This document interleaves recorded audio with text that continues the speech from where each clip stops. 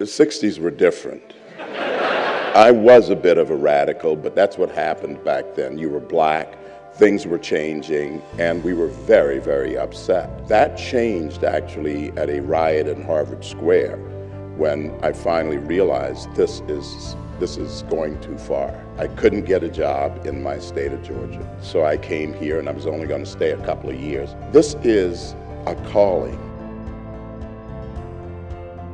I've never had any other dream but to return to Savannah, Georgia.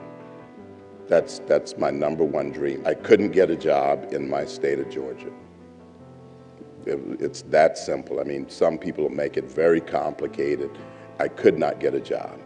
And I looked at the firms in Atlanta, I looked at lots of places. I got 0 job offers. Senator Danforth offered me a job. Jack Danforth, a good man.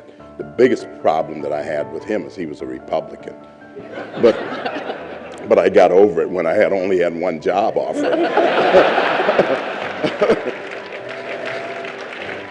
And so I came here, and I was only going to stay a couple of years, and then I was going to Savannah. I think I look back on those days that I came of age as the years that I will treasure, because they were really, really hard. There must have been people you turned to for advice. My bride. I mean, you know, she and I met her in 1986, and that was the beginning of me going back to the things that were most important in my life.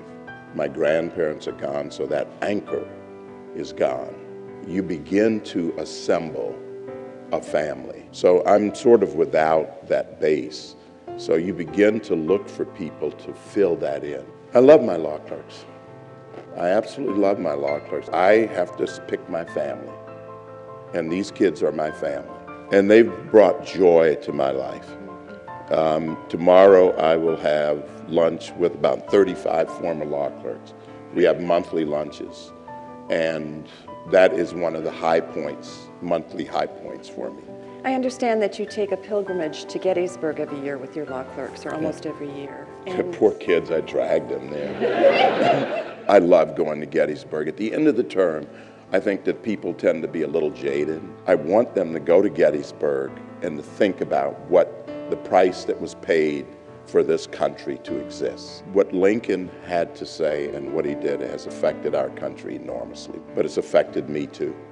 My life is different. I certainly wouldn't be sitting here, and I certainly wouldn't be sitting on the Supreme Court of the United States. That's the theme I try to carry with me and with my clerks. It's perfectible. But you can't do that if you don't do it on principle. It is whether or not your principles are right. And they are the principles of this country.